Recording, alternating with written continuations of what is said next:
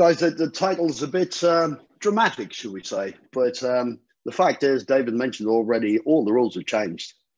We're now going through a crisis that already has, and for the foreseeable future, is going to continue to fundamentally change how we do business. If your business attempts to return to the old ways, you're going to find that you're rapidly outmatched and outpaced by organizations with a strong digital strategy. That's why when this title says doing nothing now is a spectacularly bad idea. So I'm going to give you a few minutes intro into kind of what we see as important and how we do that. And my colleague Abdi is going to give you a little demonstration at the end of it. So let's get straight in and basically take a look at the new landscape and the impact of COVID on IT groups. So before this crisis, around 5% of the workforce was working remotely. And in 2020, that's projected to rise to about 50%. It was already at 30% in June when I delivered a presentation on this, but projected to rise to 50. So that means that any service management challenge you had prior to the crisis have just been amplified tenfold. So the estimated cost for the global economy in 2020 is somewhere between $6 and $9 trillion. That's transformative numbers. Analyst groups, leading groups and economists are struggling to predict what the impact will be on economy, sectors and firms, but they all agree on the way forward. And that's that technology has to pave the path out of COVID. Recognizing that their businesses work faster than they ever thought possible just 6 or 7 months ago, executives won't want to go back to the old world. They're going to call upon technology and the people that support it to eliminate waste and develop a competitive edge in the new economy. So along with my colleague Nigel Martin, we collated guidance from the top tier analyst groups, and we combined that with their own experiences in the ITSM market to help plot this path of the COVID. In July, I delivered that keynote at the virtual SIT Summit, and at the end of the presentation, I'll provide you with links to the webinar and to the slides from that. So the paper includes this journey map, which highlights 5 stages that IT organizations are going to go through on that path to recovery. So stage 1, that's behind us now, and IT groups are either going or have already gone through stage 2. But as we enter stage 3 and beyond, the ability for our customers to self-serve, coupled with our ability to automate those service management processes, and not just for IT, but right across the enterprise, is going to be the difference between surviving and thriving. The old ways that we were used to, big projects, implementation partners, technical gurus, that's far too slow and expensive. And as we enter this new normal, IT and other service delivery teams are going to have to be self-sufficient with the ability to design and adapt business processes at speed as conditions continue to change. So if you're not there yet, you still have time, but you need to be aware that other teams with a strong digital strategy are way ahead of you. The crisis has redefined what our businesses expect from technology and from the people who support it. So if you think that things are going to return to normal, I encourage you to think again. This is your wake-up call. I believe that history is going to record this as a time when the way we work and the way we use business technology were changed forever. So for at least the next 12 months, we're stuck in the current situation. And the case now for investing in the right technology is crystal clear, because without it, your transformation strategy is dead in the water. So we track intent data across the market, basically what people are searching for. And we track that across ITSM terms in real time globally across about 5 billion data points. And as we gather that information, it highlights that as a profession, we have far bigger concerns than things like ITSM metrics. They don't feature in these search terms. Our businesses won't stand back and watch us water our IT gardens while the rest of the house is on fire. So be under no illusion about just how important business process design and automation have become. So what are the important things that people are searching for and investing in? Well, the feedback we got from the market feeds that thought leadership and also our product strategy discussions. So the previous cycle of implementing a new tool and failing to continually improve it, then replacing with another one every 5 years, that's no longer acceptable. Now we need to get really serious about self-service, business process design, automation, integration, and enterprise service management. And to drive that, user adoption is going to be paramount. So the tools we deliver must reach in terms of ease of use, but also in terms of user experience. So we also get fantastic insight from our customers. And so in 2020, we surveyed 100% of our customer base to ensure that we were kind of aligning with their direction to three key questions. And those questions are, what challenges are they facing in the next 12 months? How can we support you? And what can we do to excel? So what we have also is we know what the market's looking for. We also know what our customers need. And that all plays out in a really highly active and vibrant Hornbill community. So that links our customers not only directly with all of our resources, but it also links all of our customers together. And we get a really good sense what the community is actually looking for. But as a result, it allows us to keep a really simple product strategy. And that's to create the latest innovations that the market needs, put them in the hands of our customers, and continually improve and iterate based on their feedback. So what that means is that basically we have a clear purpose, just basically designing Hornbill to make life at work better. And what we set out to do, and I think what we have done, is removed all the frustrations and limitations that prevent IT groups from innovating. So that includes things like 100% codeless, no code at all, out-of-the-box workflows that are really simple to configure with powerful process design and automation. And literally, we can have it up and running weeks at a fraction of the cost, and there's no compromise on functionality. So as we enter this new kind of era, self-sufficiency is going to be really, really important. And you need to be able to respond to change at a rate that we've never seen before. So what does all this result in? Well, we were named as a leader in the G2 grid for IT service management and service desk tools.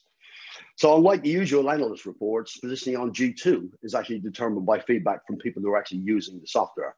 And thanks to the power of our customer advocacy, we fared pretty well in that report. So I'll give you some of the highlights. So we didn't enter the quadrant until end of July, beginning of August. And in just 4 weeks, we sprinted through the high performance quadrant and took our place in the ITSM market and service desk markets in a leader's position. Some of the highlights from that, we not only the leader, but the highest user adoption across enterprise customers, the best support, and also the easiest to use. Our net promoter score is over 80. So that's the highest of any leader in the quadrant. We're the #1 for process workflow, and ease of doing business with, ranked at 93%, likely to recommend 92%. So what I'd encourage you to do is to act now. You need to modernize your service management. And regardless of what tool you choose, remember that basically this is not about purchasing a new tool, you're investing in a relationship. So a couple of things you need to bear in mind there is that on-premise, that's dead. Your digital transformation strategy has to accelerate the replacement of those tools. First generation SaaS, these are powerful tools, but they need an entire ecosystem of consultants, implementation partners, trainers, just to get them up and running, then a small army of developers and administrators to keep them in check. 6-week tool upgrade projects just to fix bugs and get the latest features, that's no longer acceptable. In the new normal, we're going to have significant cost cuts coming, and we will have to deliver change, and change again. So that approach no longer cuts it. So post-COVID, IT groups will have to be self-sufficient and agile enough to improve, automate, and integrate any business process across any service delivery team. So this is the area of second-generation SaaS solutions, and they're going to have the edge. Not because they can be implemented so quickly, but because configuration and customization is a point-and-click exercise, no need for technical gurus. And the thing is, all customers are on the same version. So the vendor can do the heavy lifting with backups, resilience, security, architectural enhancements. All of that just happens, and upgrades happen in the background. And your customizations continue to work. You don't have to reapply or rework them. So it's just better when things work. I did mention at the start of this that I'd share some of those resources with you. And this is the path out of COVID. I'm sure the slides will be circulated. So if you can't read that URL, and you can access the slides and actually watch the previous webinar. Also, what we do have to think about is securing investment. Because if you're here looking for new tools, that's fantastic. But bear in mind that your organization, every part of it is going to be looking for money to improve things. And your business case really needs to align to that. And it has to have clear measurable benefits in terms of efficiency, self-sufficiency, and a lightning ability to adapt to change. So I will leave you with this as before we go into a demo. Basically, what does cloud native mean? What does second generation SaaS mean? Well, basically, this is a quote from one of our customers, just basically saying, look, most of the time when vendors claim that their upgrades are seamless, typically it means you have to clone things, upgrade, test, all of that type of thing. And with Hornbill, it's like updating Facebook. Basically, you can click a button, or in fact, you can just, what we have done now, this is kind of out of date because customers used to click a single button. 30 seconds later, the upgrade is done. And they actually asked us through that community, say, look, can you remove that? Just perform the upgrades. So upgrades just happen and you just don't have to deal with it ever again. So what I'll do now is I'll pass over to Abdi and stop sharing my screen. So let me just get out of that. Stop sharing my screen, and Abdi will give you a sense of what we're talking about in terms of configuration. Abdi. Thanks, Pat. Can you guys see my? Oh, can you see my screen? Okay, Pat, just to confirm. Yes, I can. Yeah. Excellent, brilliant. Okay, brilliant. Well, thanks for that intro, Pat. And as I say, over the next few minutes, I'm going to use the word canter through a few key areas that we wanted to highlight for you guys today. The first of which is going to be just talking really about that concept of ESM and the self-service and user adoption, the experience for your employees. Then we'll touch on some aspects around business process orchestration, automation and integration, given the comments Pat's just made in terms of eliminating waste and trying to give your organization that competitive edge. And then we'll wrap up with some business intelligence and look at a few of the different layers of MI and business intelligence and operational dashboards that are available within the Hornbill platform. So let's start with the self-service, as we talked about there a minute ago. So I'm just logging into our employee portal, and this is very much an ESM portal in the sense that you, as an employee, have access not only to the services available from the IT service domain, but any other domain that supports you in your endeavors as an employee, whether that's the facilities team, the HR team, whether that's finance or any other particular department that might offer up services that keep you productive and provide you with access to or support and knowledge that you need to keep working effectively. Okay, so logged in here today is a user called Tom, and what Tom can see on the self-service is his world according to the subscriptions that he's entitled to, the access, the visibility, based on teams or groups or any other logical assignments that he might belong to. So it's a subscription-based view across those different service domains. It's probably worth just noting at this point that this is a codelessly configured portal. So all of the configuration can be done by drag and drop configuration. There's no cutting of any code. Secondly, the fact that that can be customized in terms of look and feel and color, branding, language. So again, one can log in here using one's preferred language based on various settings within the system. So again, we have sort of bidirectional translations available as well. So again, for anyone who's working across different geographies, that can be quite a useful feature. Down in the bottom right-hand side, you can also see we enable the capability for chat. But for today's demo, we're going to run through a couple of different scenarios here just to give you a sense of what's possible within the employee portal. So just on the homepage here, the company homepage can be configured and designed according to your own preferences. You can see at the top here we have a federated search here, and across the top, what this is going to do at the top level is going to search across all of the different service domains that this particular user might have access to. And in this case, perhaps looking for some help around mobile and looking for some policy documentation within the knowledge base to allow them to understand what their permissions and support options are around the mobile phone service that's being provided here. So quick example there of the global search capability across the different domains. Some of the popular services that might be used, notices in terms of events, bulletins, so this might be information about upcoming events, changes, issues with particular services, as we can see here with the link issue here affecting external calls. All the customers or end users requests, and again, if you're a line manager, it may be that you want to be able to see requests that are logged for your own team, but potentially if that's something you want to surface up as well.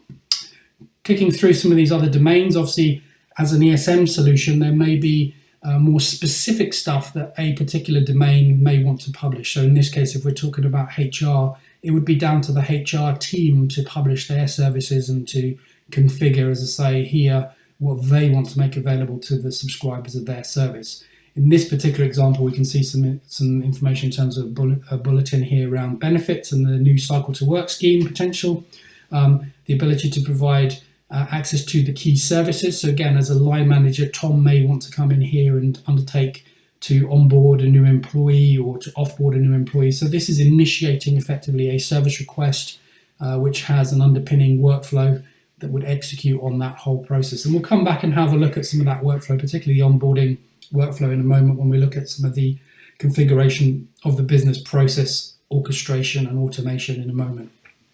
Further to that, obviously, Tom could come in here and have a look at things like his benefits, again, making requests, enrolling into things that are available to him. Additional resources that one might want to make available. So this might be the creation of additional pages. So again, as the administration side of things is concerned, one can create and add as many sort of pages as one needs in here to surface up that information. And in this particular case, this is linking off to affiliate sites, if you like, in terms of things like the life insurance or perks and such like that might be made available to the employees. And then down at the bottom here, and again, this is just purely the way this has been laid out, we've got access to some of the key HR documentation, policies, and other paperwork that might be relevant and required from a HR perspective. So moving on to something like the IT domain, again, one of the key things that you might want to surface up on the self-service and the employee portal is things like metrics. And here we can see some simple metrics displayed very cleanly. Obviously, this is not the best metric in terms of 67% availability on the VPN, but again, really key, particularly in the given climate where we've got many people working from home. The VPN service is quite a popular service at the moment. So again, quite useful to be able to provide that information. And obviously feedback in terms of the satisfaction of the end users in relation to the requests and the incidents that they have had raised and closed off by the support team. So again, across your different domains, you can survey your end employees and provide feedback in terms of how well each domain is performing against the service they're providing. Impacted services, so again, if something's down, we can make that and surface that up there. And more importantly, if there's any new services that we might want to bring attention to, we can start to publish that. And again, all of these are just widgets that can be displayed. One of the things that we've showcased recently is the ability, obviously using the capability to configure, specific pages and different domains, is this idea of perhaps creating a specific domain relating to all the sorts of things that might be important to those folks working from home given the current climate. So in this particular example, what we're surfacing up is a one-stop shop, if you like, for those folks working from home. It could be that you present something similar to those folks that are just recently onboarded, which gives them the ability to access the stuff that they might be more likely to require as a newly onboarded employee, for example. But in this example, quick access to phone numbers, access to collaboration on Teams if need be, the ability again to do your global searching in here, but more importantly, quick links, things like health and safety in the home. So maybe you've just onboarded a new employee and you want to do that health and safety risk assessment in terms of their work environment. Is that a safe environment? So again, we can take them through and step them through these assessments. And obviously as they go through this assessment, any feedback that comes off the back of that could, through the workflow, invoke tasks or particular requests that might be raised in order to facilitate additional equipment or any other follow-up that's required off the back of such an assessment. Expenses policy documents, things like that are important here. Troubleshooting documents, again, quick things that help the users help themselves in a working from home scenario, or being able to access and request equipment. And again, all of this can be configured seamlessly to automate the ordering and all sorts of other things that might be required, including the delivery of software automatically onto people's devices and so forth. So again, without clicking through all of those things, that's all possible. The other option here is just a simple, quite light way of actually accessing some help. So it might be that you just simply want to ask the end user to select what their problem is, and again, knowing who the user is can determine what we present in these intelligent capture forms. It could be that they've got an issue with their laptop, which is simply the option, or it might be that they've forgotten their password and we want to facilitate them resetting that. And again, that can be done automatically through the workflow, as I'll show you in a moment. So a whole bunch of different options. Just by way of an example, I'm just going to go in here and let's use the VPN again, because that was a popular challenge at the moment. One of the things we can see from here is obviously being able to surface up knowledge, and that knowledge could be in the form of text or video based knowledge again in here, or it could be that having checked out the knowledge that this user still wants to go ahead and report an issue with their VPN. So again, what we're launching here is what we coin as our intelligent capture built through our progressive capture. And what this allows you to do is to effectively define a capture workflow, which is smart enough to branch and to drive the user through a capture experience that allows you as a service team to get the right information first time. So in this example, we're prompting the user to try a couple of simple steps which may resolve the issue automatically. And again, from here, if we click yes, all sorted, that would close and log that request as resolved. Or we can step through, if that's not the case, provide further drive to push them towards knowledge and a video perhaps. If that's still an issue, we can come back in here and we can give them the option to provide more information. And as we go, you can see our active knowledge is presenting more and more information as we go, helping the customer to try and resolve the issue as we go. If none of that all works, then ultimately we can get to a point where we can actually have the customer or the end user log that request, and that comes in to the normal channels in the service desk. So the kind of automation orchestration piece then flips into play here, because we've now captured the relevant information. Because we knew this was a VPN issue, we can automatically route that to the correct team. We already have the relevant information. We've taken those first couple of steps to try and triage the issue, so we know that we're into actually looking at resolving this, and we can start to pick that up with the right resource and perhaps even bypass the initial first line triage piece, because the end user's been guided to this point by the system. Okay.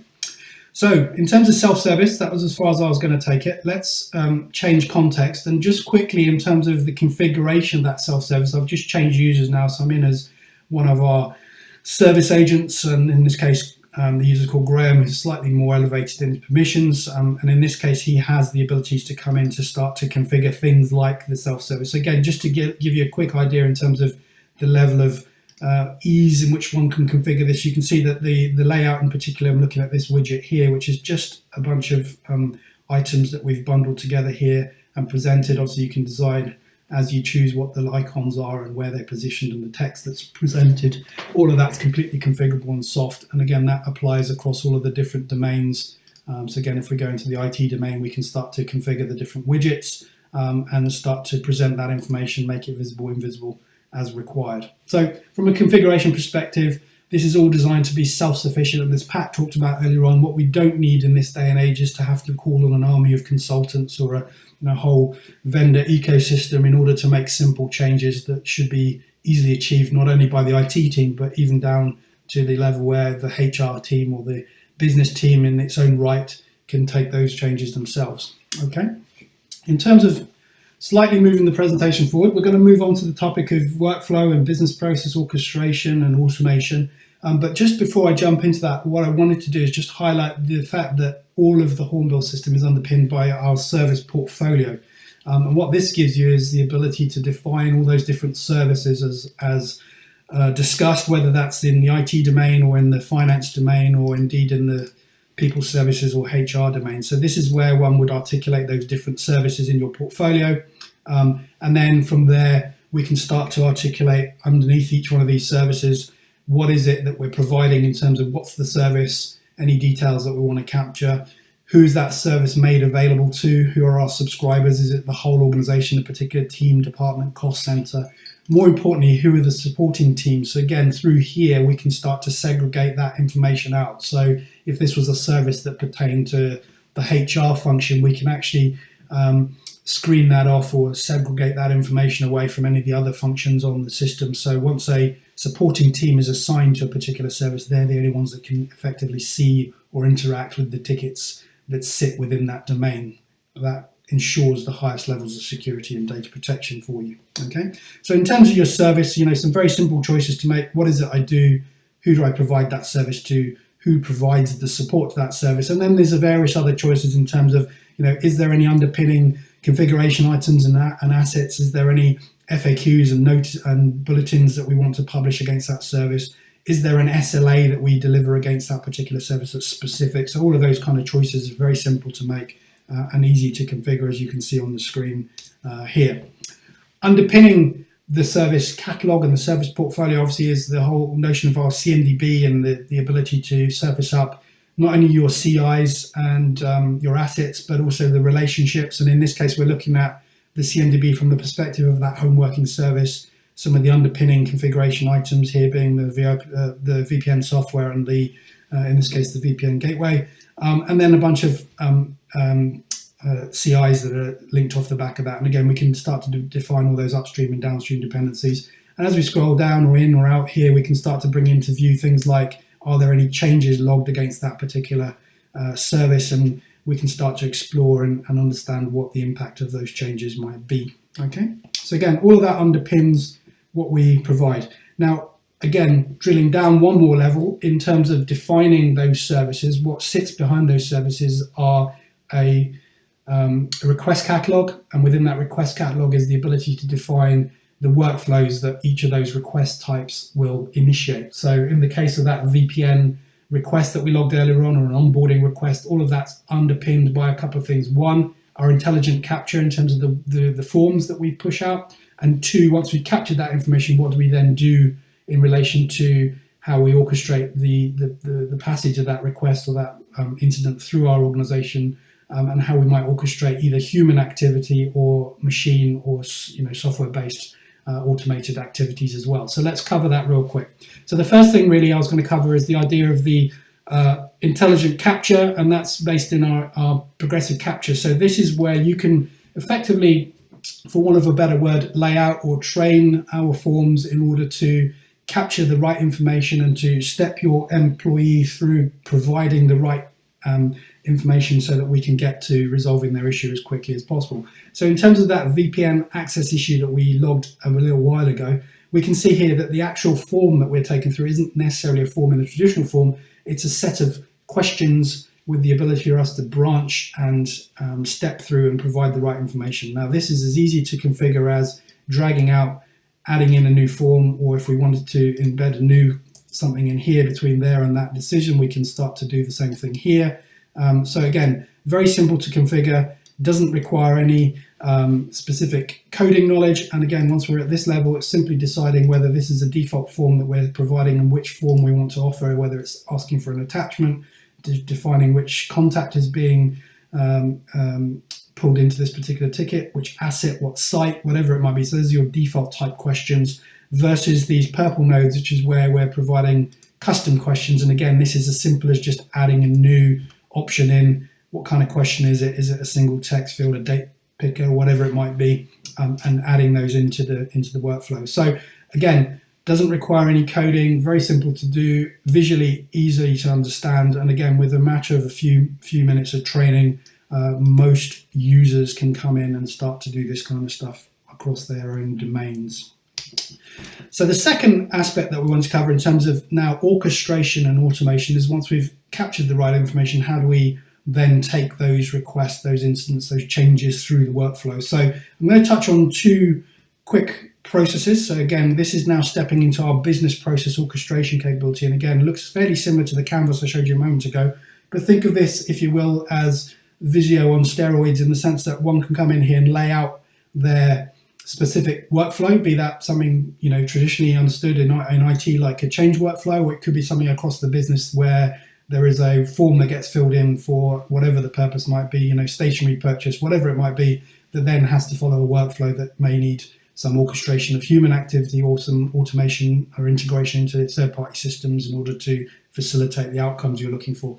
So in this particular example, you can see this change process, and again, the system ships with a bunch of default processes for instant problem, change, release. All of those come out the box. You can take those, you can use them as they are, you can modify and configure them, or you can start with a blank canvas and build out your own processes. Or as Pat talked about earlier on, we have a huge community of customers who share this information, and through that they can pass these workflows to each other. So in this particular case, you can see here we've got various stages that we can take the workflow through.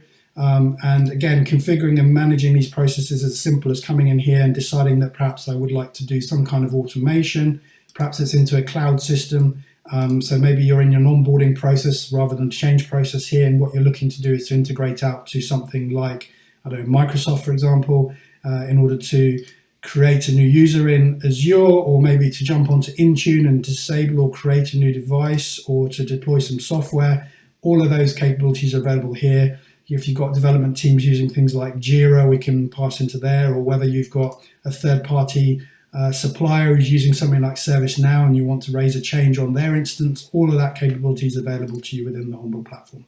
So as I said, whether it's a change process or whether it's something like a onboarding process, we have the capability for you to come in and start to orchestrate human activities. As we see here, these gray nodes are human activities. The green and the amber nodes here are basically saying this is a parallel processing stage where between here and here, all of this stuff needs to come back together before we can move on. So here we're having human activity to create equipment, install some applications, set up email, whereas the yellow nodes here are automations into third-party systems like Salesforce or Azure here to create user accounts and the like. And again, it may be over time that you start to replace some of these human tasks with automations. In this case, setting up email could be replaced with an automated call out into Office 365 to generate that account.